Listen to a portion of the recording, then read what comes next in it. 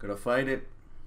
Gotta fight it. Okay, so speaking of fights, many of you know I am trying to add a fight to my re-edit of The Last Jedi, and you know, coming up with the movements and everything, we wanted to be consistent to the fighting style that Kylo has and the fighting style that we think Luke would have as a Grand Jedi Master. So he's more gracious, he's definitely more defensive, just like does an attack whenever he needs to, as Kylo just being batshit insane all over the place. Now, during the fight, we have a couple of moments that we hope you guys can appreciate, and that is body language. We have Kylo Ren being tired because he's been like bashing and just attacking so much and so often, and he's just tired, but you can see that he's getting frustrated, and then he launches it again, and then we see Luke Skywalker just being more relaxed, more calm. You can see emotion in the body language, especially with Kylo. Now you can say, oh, why is it important that Kylo gets tired or frustrated during the fight? Why? Like, we just want to see like badassery. And that's what I want to talk about today. Not badassery, but they... What the... Ah, shut up. Alright. Alright, that's it. I need to cut that out. Anyways, so... What was I talking about?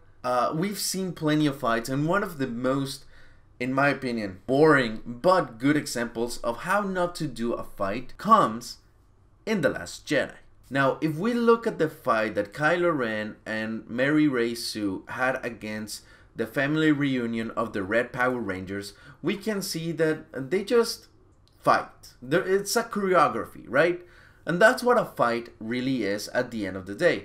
Just a choreography. It wasn't anything stellar, but it wasn't necessarily anything bad. You can see that there was some kind of effort put into it.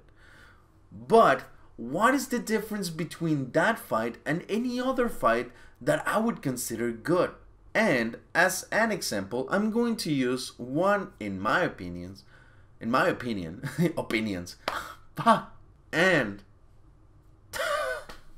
why am I not fucking shit? And I'm going to use as an example one that, in my opinion, is one of the best fights in recent times.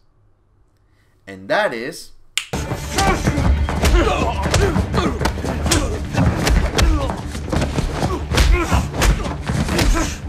the Daredevil hallway fight. Oh my God! Yes! Number one, with The Last Jedi, we have, like I said, a choreography. You can see that the characters are just blocking, going with the motions, but there's not necessarily a feeling to it. And leading up to this fight, there wasn't any sort of build up to the antagonist. Now, here we have the Power Rangers, supposed to be some sort of menacing presence, I guess. We've never seen them do anything. But before then, we didn't even know what they were capable of. So, just by then, we don't have any sort of connection to them. We don't know if they're any good, whether they're bad, whether they're pure evil, whatever they are, we don't know what they are. Now, if they had fought Snoke, that would have been more interesting because we have some sort of connection to Snoke and we know how powerful he is. So at least we have some stakes. We know that they are at disadvantage. And that would have made us care for them. Now, in Daredevil, we know that he, number one, is hurt. So we know that the fight is gonna be an uphill battle. We know that the Russians are bigger in number. And we have seen during the establishing part of the fight that they have weapons, that they're greater in number, and most likely they have some sort of skill. Why? Because at the beginning of the episode, we see Daredevil being stabbed and just in a dumpster because of them. So now we have that connection that they are a threat. He is not in his prime. He is badly hurt, and he's trying to save a kid. Why is that kind of crucial for the fight, you may ask? Now let's look, going back to The Last Jedi, what was the point of Ben Swallow and Mary Ray Sue fighting the Red Power Rangers? What was the objective? What was the goal? Surviving. Surviving the bad guys. That's it? We have to survive every day to different stuff. That is not interesting. That doesn't give you an objective. It just means that they are doing the motions. They're going on the motions because they have to have a fight. Not because the fight needs to happen. It's because the script says that the polls say there needs to be a fight. No, there doesn't need to be a fight in every Star Wars movie. But every fight must mean something.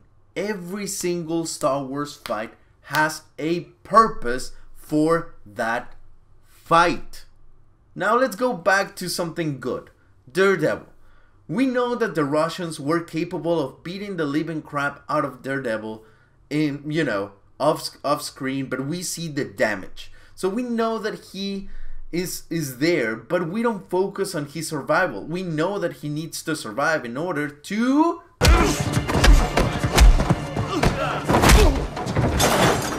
save the kid.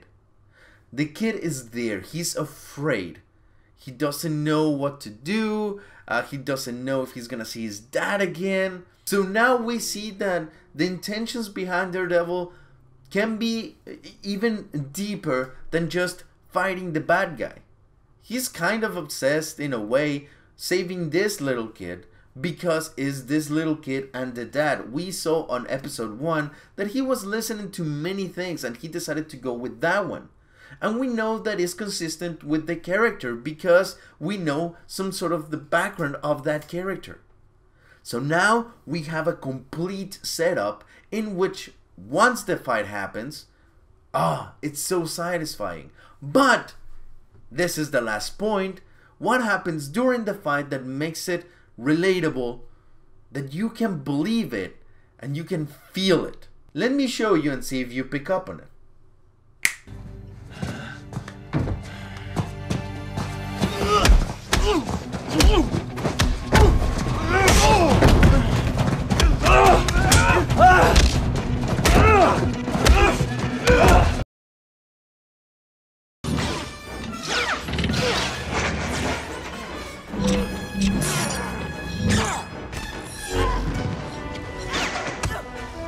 Did you see it? As you can see in The Last Jedi, they were just going through the motions. They were just moving according to the choreography.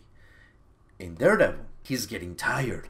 His body language is like, I can't go anymore. I really can't. I'm done. Oh, not again, bitch!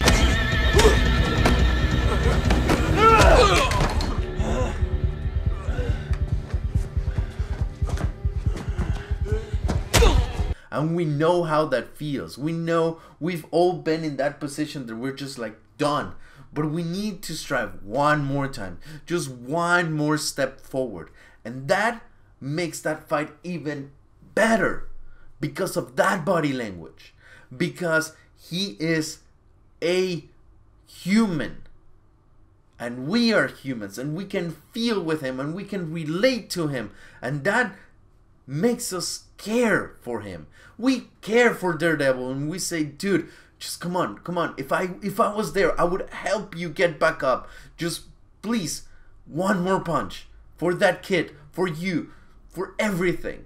Then we look at the last crap and we're just like, just please end. This is freaking atrocious. That's why we decided to keep it as real as possible, to have those moments of body language interactions, because we want you guys to experience a good fight, a good emotional fight that needs to be there for a reason, to tell a story, not because there has to be a fight, but because it's necessary to the development of the characters. So that was my rant for today. What do you guys think? Please leave a comment in the comment section down below of which is, in your opinion, one fight that represents what I just talked about: body language, caring, establishing of the fight, menacing presence with the villain, all of that. Please leave a comment down below. And if you haven't followed me on Instagram or Twitter, please do so you can get a peek into my boring ass life. And if you like what you see here on the channel and you want to keep this channel keep going and obviously be alive, please consider being one of the patrons. I would really appreciate it. With that said, guys, thank you so much, and I will see you in the next video.